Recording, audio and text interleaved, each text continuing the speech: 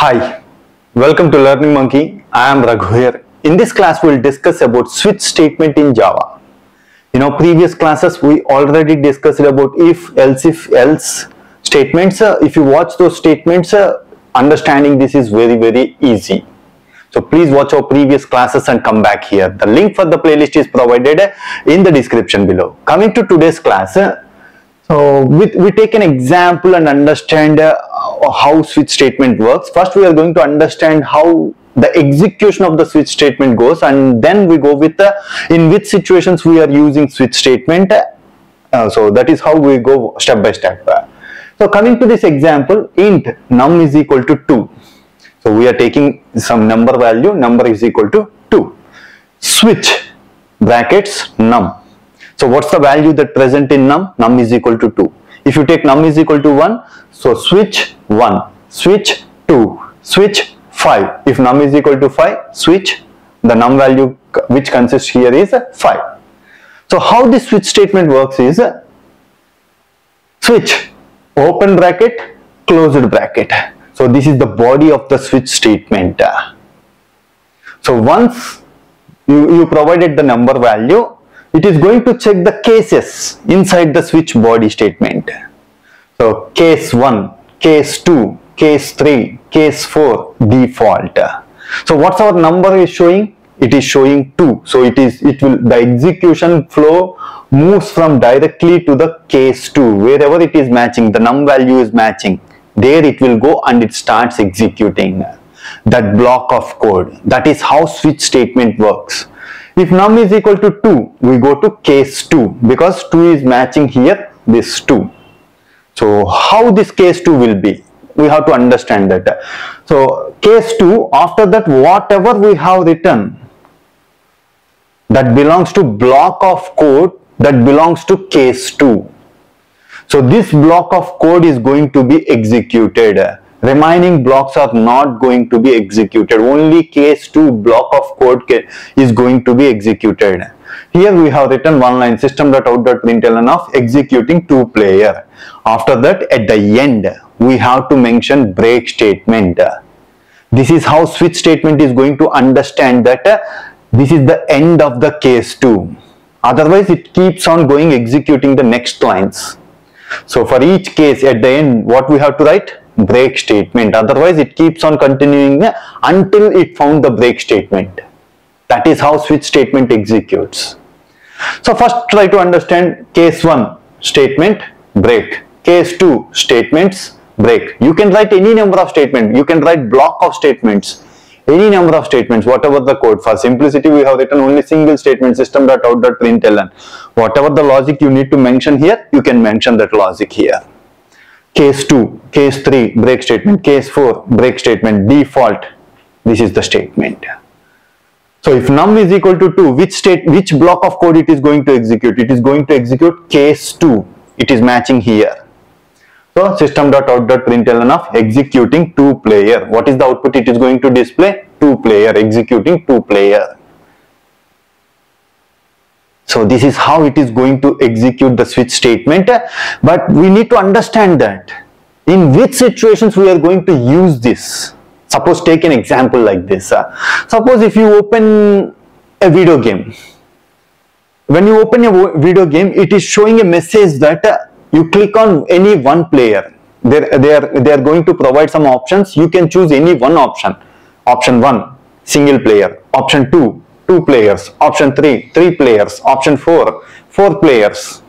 Remaining options, default options, other options. If you click on one, single player game has to be executed. If you click on 2, means you are providing the input 1, 2, 3, 4, whatever the options they have provided, you are providing that input.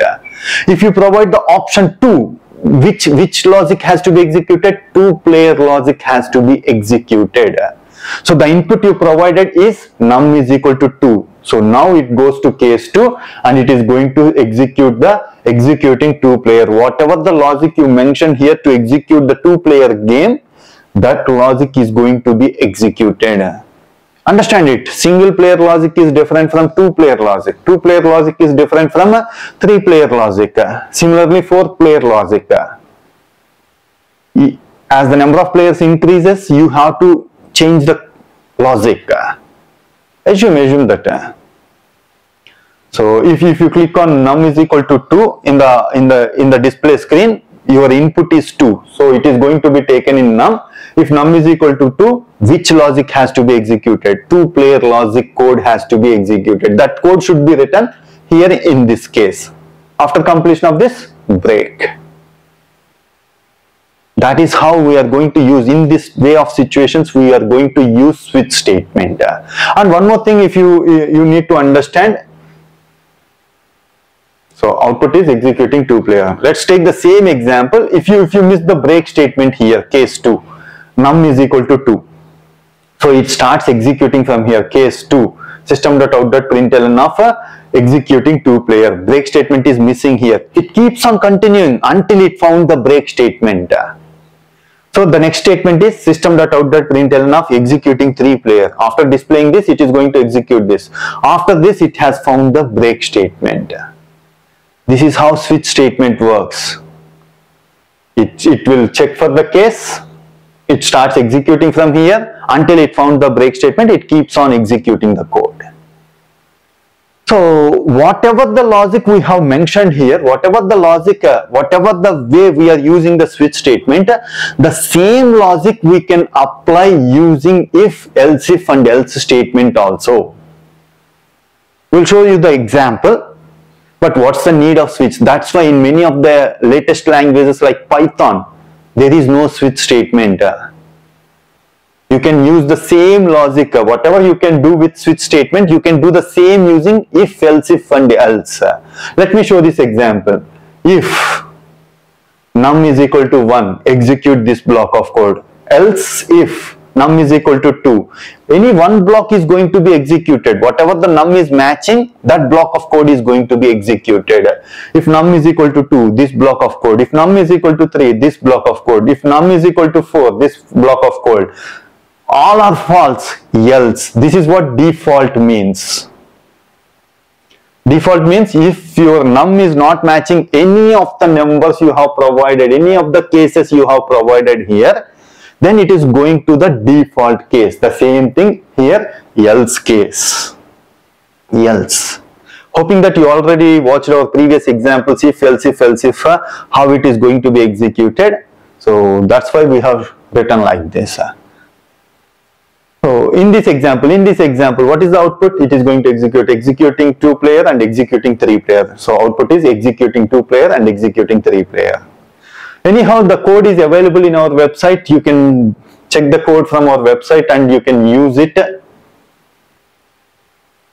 And you can download the code and you can execute it. Hope you understand this example. If you have any questions regarding the concept, please post your questions in the comment section below. Thanks for watching. If you haven't subscribed to our channel, please subscribe to our channel and press bell icon for the latest updates. Thank you.